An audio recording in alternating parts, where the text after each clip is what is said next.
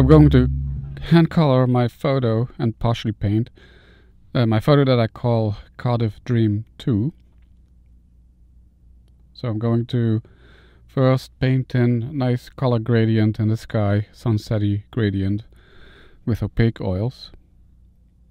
And then go to like a translucent form of oil paint when I approach the horizon and color the rest of the image with acrylic glazes, transparent acrylics.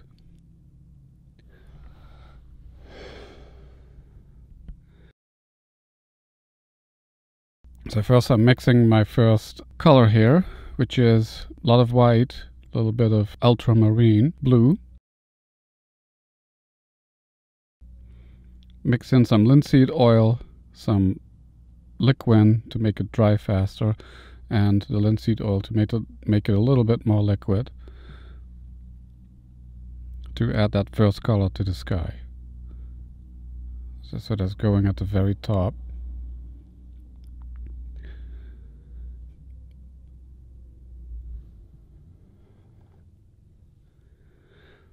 So it's like a 2-inch brush that I use here.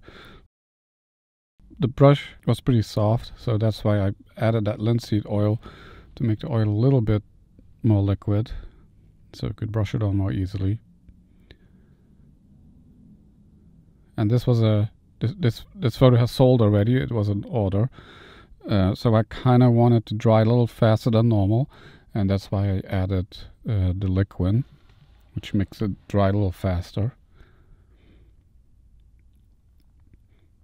Later, when I approach the horizon, as you will see, I will use a lot more liquin to make it more translucent.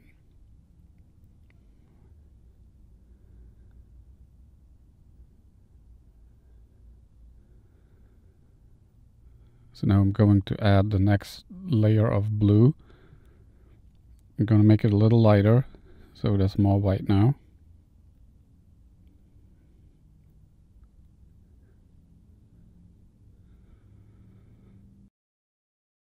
And again, a little bit of linseed oil.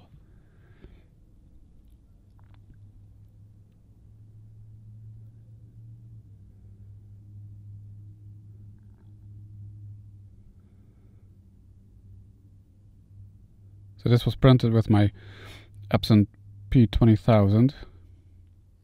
It's a 64-inch wide printer, so I can print pretty big with it. This is a 6x4 foot piece.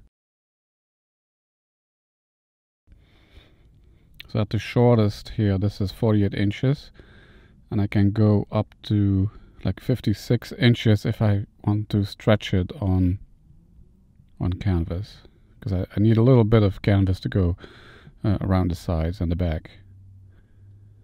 So I used only black and gray inks to print this, and that allows me to add colors to it by hand.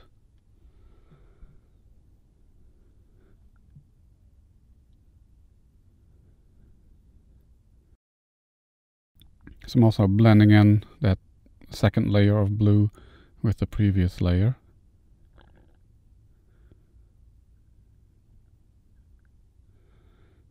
So we get a nice gradient. So I didn't show the mixing, but this is another even lighter color of blue.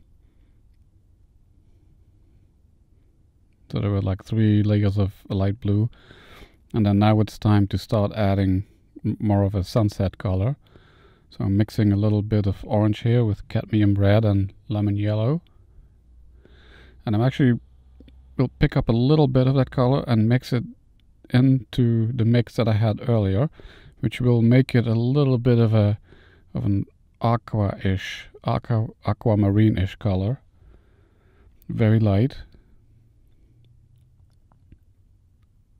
as you can see here. If you add in too much of that orange into the blue, you will get more of a brown, which I want to avoid.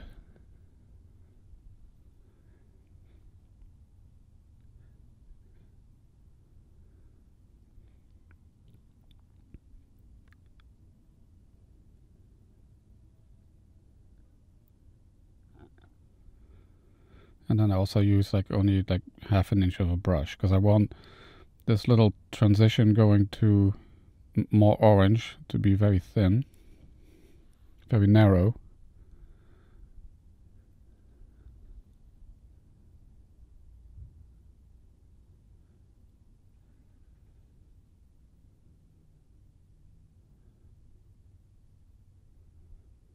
And I'm also blending that back in with the previous color. So now we get a nice gradient going from like an ultramarine blue on the top, relatively light, towards like an orange looking sky. Later I also will add that same ultramarine to the ocean. However, as I mentioned, I'm going to do that with acrylics. I get the nicer transparent blue when I do that with acrylics, because liquin has a little bit of a orangey brown tint to it. Okay, so now it's time for a more saturated orange. Again, still I'm adding that into the previous mix. Still have enough paint left. That's not that much blue anymore, so this will be fine.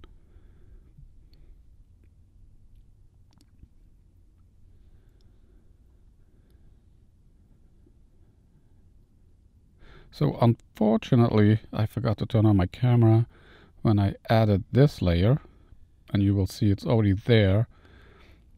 And what I will be adding is actually the next layer of orange, a little bit of a lighter pinkish orange to the sky. See, and that's what you see there. That's the previous layer of a lighter orange, and now I'm adding that more pinkish orangey color. This is still opaque, only using a little bit of liquin, so I have to be careful and go around the trees, the palm trees that you see there.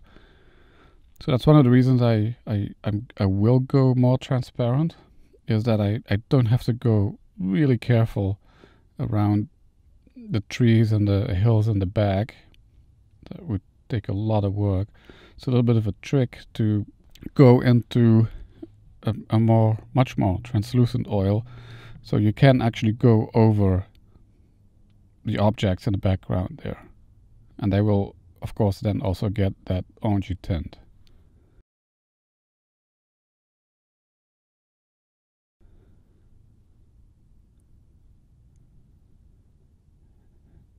Of course, with that palm tree that's sticking out there, I still have to be careful and go around it very carefully.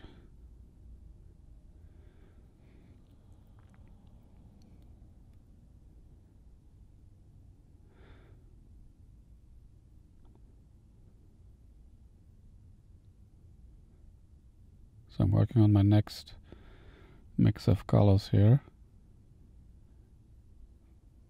Again, it's a little bit more lighter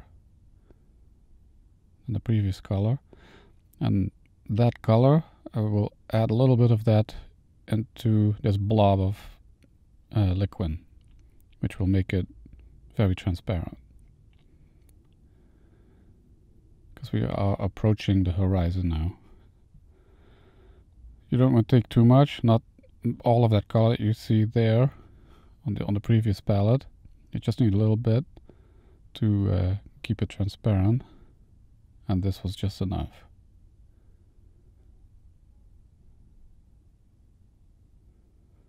And then I'm blending that also with the previous layer of color, and you will see you get a very nice transition going from opaque oils to translucent oils without taking too much time painting towards the horizon.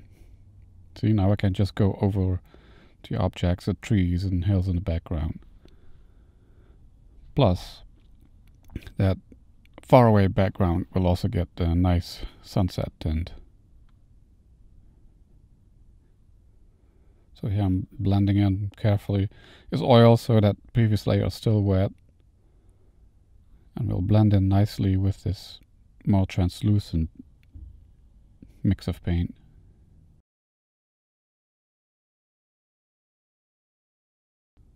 And I will include a little bit of those trees and houses that are in the background. So this is a view from Swami's in Encinitas, California, looking south. So the beach, like in the foreground, is actually Swami's Beach, and then further in the background, where that lifeguard tower is, that's San Elijo State Beach. That's Tower 19, one of the permanent lifeguard towers. This is my horizontal version of this view of Cardiff-by-the-Sea. I also have a vertical one, which actually I have painted before also with oils.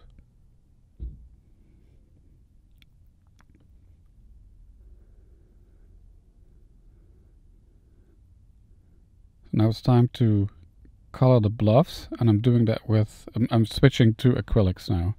So this is golden acrylic medium, and I'm mixing in some burnt sienna and some orange, cadmium orange, to get more of a like sunsetty brown, orangey brown for the bluffs. Like this was close to sunset, and the sun is to the right of us here.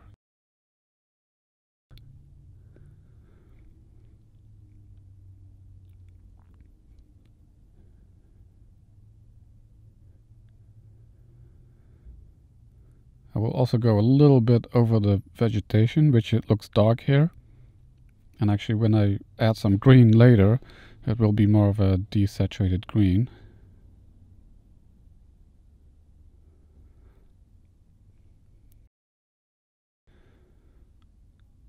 Adding some of that color to the rocks at the bottom of the bluffs, which are put there to protect the bluffs from the ocean at high tide.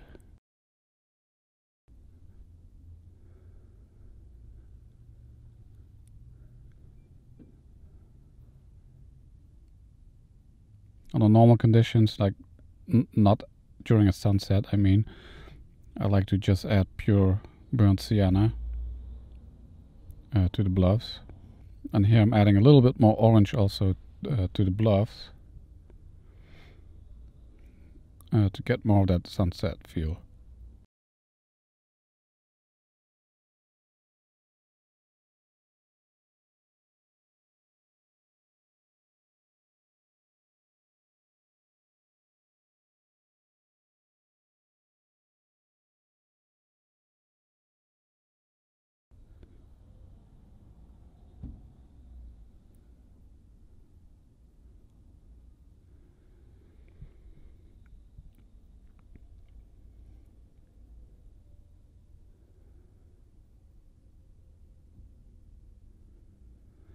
Time for the next color. Again, mix it in with acrylic medium. This is again burnt sienna. And this time I will add a little bit of red, cadmium red to it. And this is going to be the color of the beach.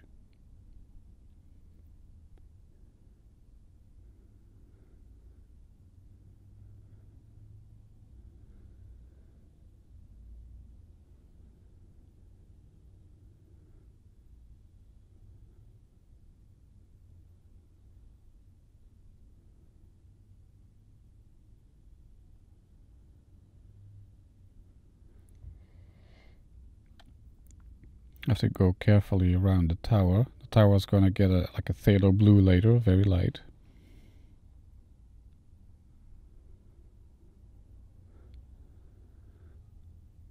And this like separates also the color of the beach from the bluffs. There's two different colors here now. So you have a more orangey burnt sienna for the bluffs and a more reddish burnt sienna for the beach.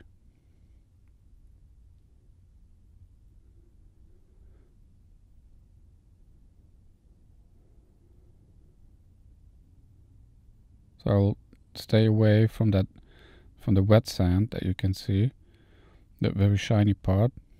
Later I will add also blue to that, but very light. Sometimes I actually, when I color this image or the other Cardiff Dream, I leave that untouched because I also like like the silvery look of it. When you leave that untouched, it almost looks like silver, which is of course from the untouched black and white photo.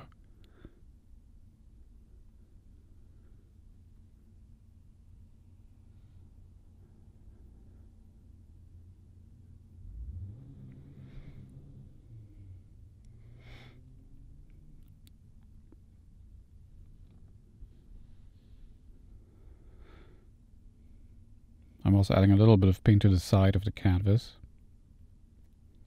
It's about 1.5 inches thick, the canvas, the stretcher bars that I stretch this canvas on. It's going to get a palmwood floater frame later, and I leave a little bit of a gap so you can still see the sides.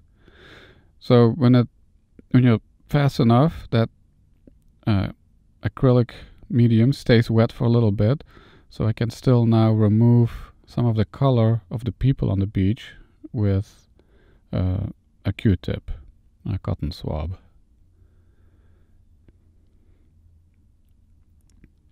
And now it's time to mix a little bit of green into the acrylic medium to color the vegetation on the bluffs and some of the palm trees in the back.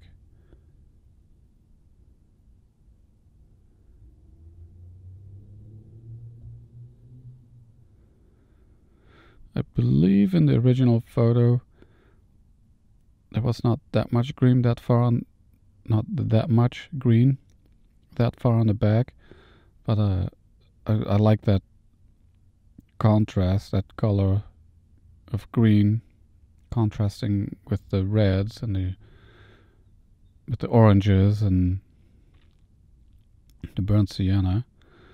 So I still like to add that green towards the back. And that's the nice thing about hand coloring. Of course, you can color it any way you like. You could have colored it purple for all I care, but I want to stay a little bit realistic here, not go too crazy.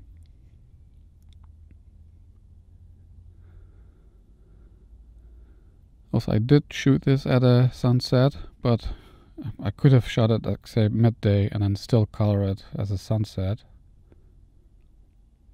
You can do that when you hand color.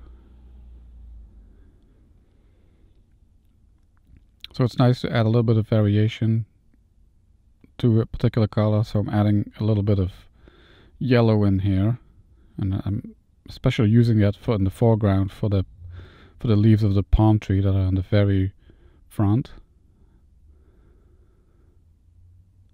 So there's a little bit of variation in the greens that we have now in the image.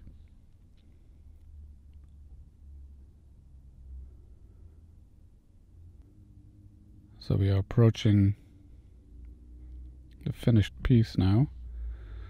The only thing left to do is adding that ultramarine to the water, including the wet sand. And I will also add a little bit of that greenish, that yellow green to some of the plants on the bluffs. So there's also a little bit more variation of that green on the bluffs. I did not show that here though. Okay, so my last color. So this is ultramarine again. Of course now acrylic. Previously it was oil. But of course I look the same. At least very close.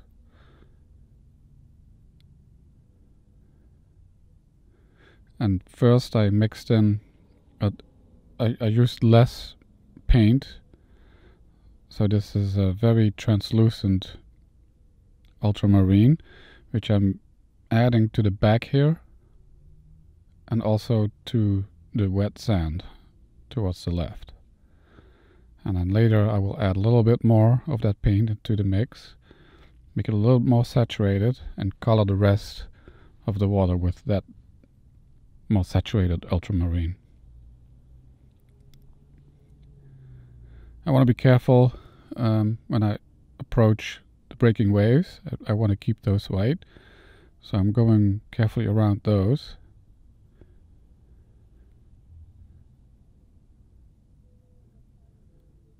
And here's that wet sand that I was talking about earlier, which sometimes I'll leave untouched.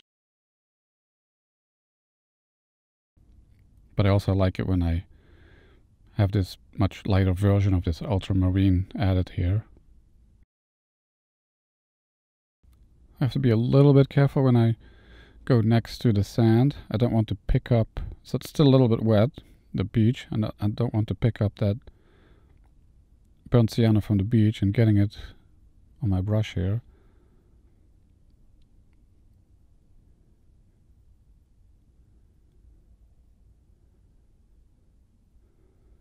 And this is a very nice contrast between this wet sand, the water, and the beach colors.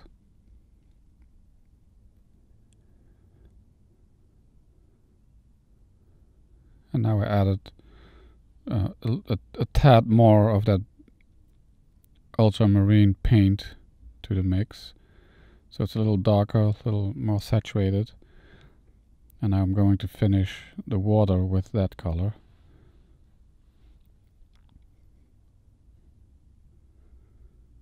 It's a big surface to do.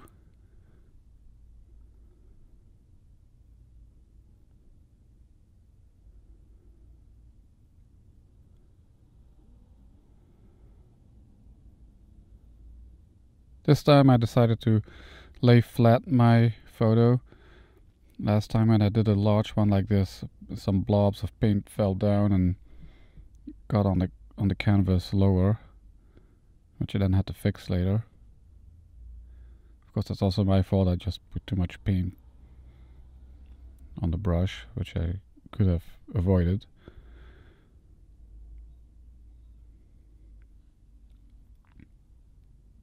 You can see it's nice to have these two different values of blue in the water.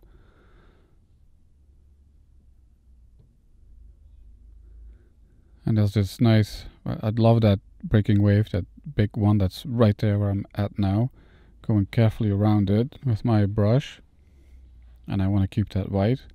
That wave really, I think, adds to the photo.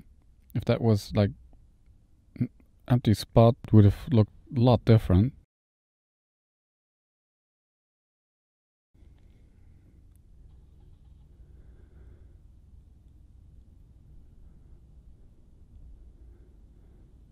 And I want to keep it white, so I'm going around it very carefully.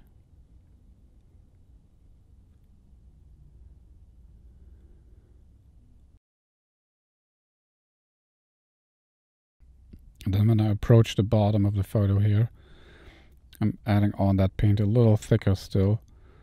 So we still have a nice, more or less atmospheric gradient of color going from the background all the way to the foreground.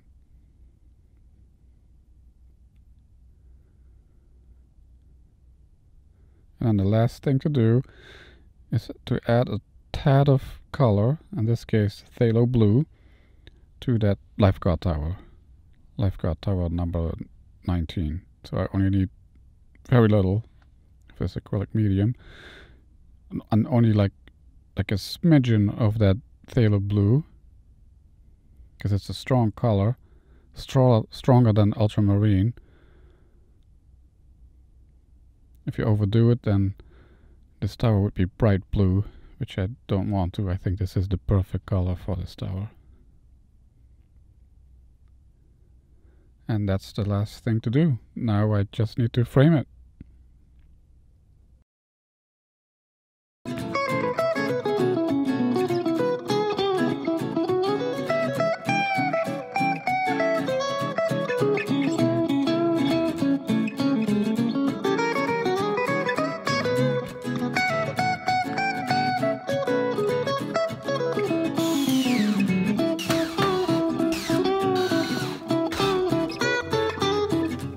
And it's all finished. A 6x4 foot version of Cardiff Dream 2, partially painted, partially colored with oils and acrylics. And I hope you liked the video, and I will see you next time.